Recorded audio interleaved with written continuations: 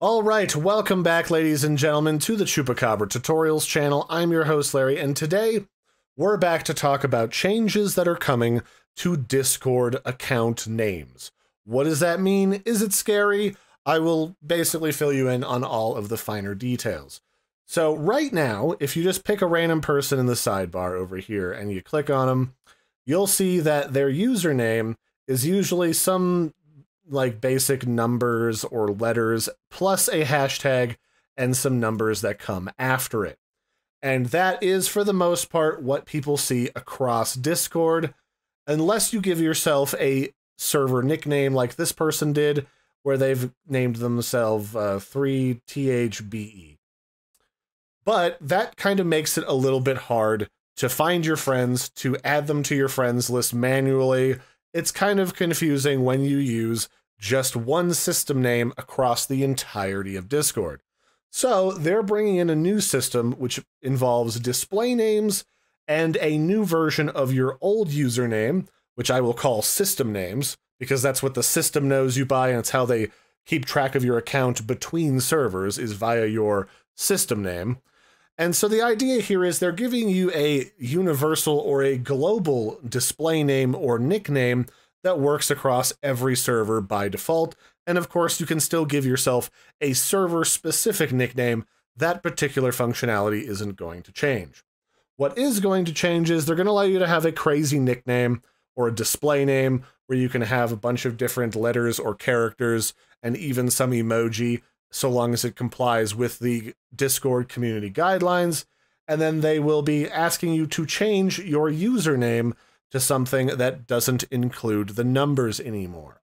And to do this, they'll be rolling it out slowly by asking the oldest accounts first to change their names and then moving on to newer ones. So when you get the chance, make sure you snipe your name quickly so that somebody else doesn't try to yoink your really cool name. That said, even if someone does have like a common name, like you have a favorite anime character, even if someone does manage to snipe that from you, you will be able to put it in your display name so that everybody can see your cool name regardless of what other people are doing. And if you would like to know more about these changes, you can go over to the blog post about it on Discord's website, which will go into finer detail about the rules and regulations that go through all of that, how they kind of arrived at the decision to make these changes to the nicknames, and why they've decided to do this. I would say it's probably to keep it in line with like a lot of other games are doing, where they have a display name and then your account name is more like what you log in with and what the system identifies you with. Steam, as a good example, most people probably have a completely different Steam login for their account than is actually their current like most recently used nickname.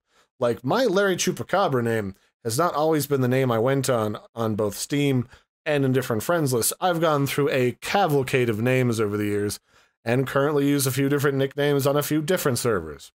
So this won't be too crazy for a lot of people. And then if you want to read about the nitty-gritty of why they decided to make this changes after all this time, you can do so here. They also have some more information on their Discord town hall where they share a lot of this most up-to-date information right here that tells you the rules and regulations regarding it and when you can start to see when the eligibility will come to you so that you can change your name, and eventually everybody will be changed to the new system.